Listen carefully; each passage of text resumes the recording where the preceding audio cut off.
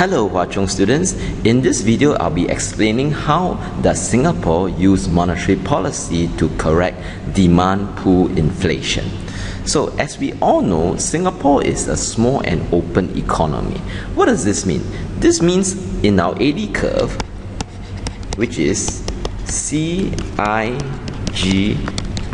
minus M, because we are small and open economy, this X minus M component is the most significant component of our AD curve. What does this mean? This means that if we are suffering from demand pull inflation, if we want to have any success, to solve demand pull inflation, we must somehow reduce our net exports. So I'll show you how do we use exchange rate policy to reduce X minus M.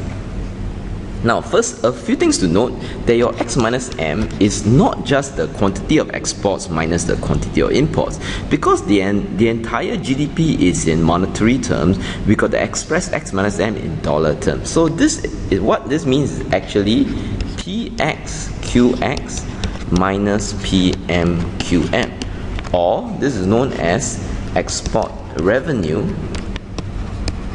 while this is known as import expenditure. Okay, let's move on to the next note.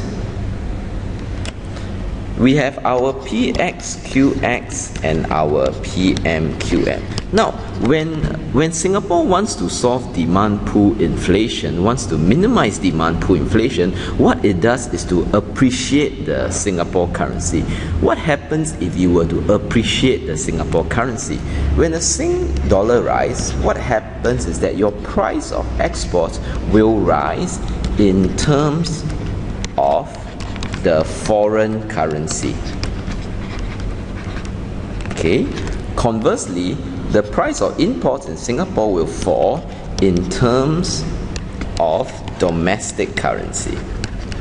Okay, so do express it carefully in your essays as well as your case study.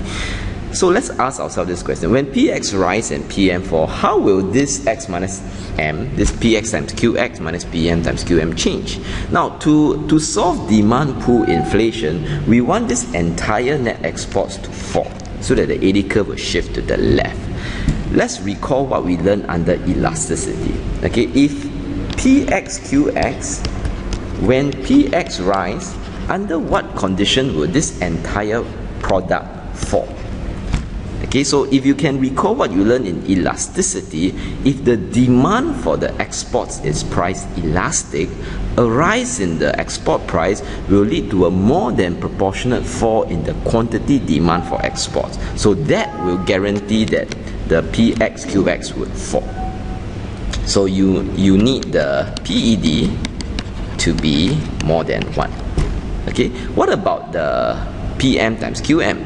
Okay, when PM fall, now, if we want this whole thing, this net exports to fall, we need PMQM to rise. So under what condition would this fall in the price of imports lead to a rise in the so-called import expenditure? Now, again, if the demand for the imports are price elastic, a fall in the price of imports will lead to a more than proportionate rise in the quantity demanded for imports, thus leading this entire term to rise, which is what we want. Okay, so let's move on to the next note. What does this show? This shows that one way in which an appreciation of Sing currency will lead to X minus M falling is for either, okay, we have PEDX to be more than 1 or PEDM to be more than 1. Okay, so what the Marshall-Lerner condition, how does it come in is the fact that you do not need these conditions to actually work for it, for an appreciation of Sing dollar to decrease net exports.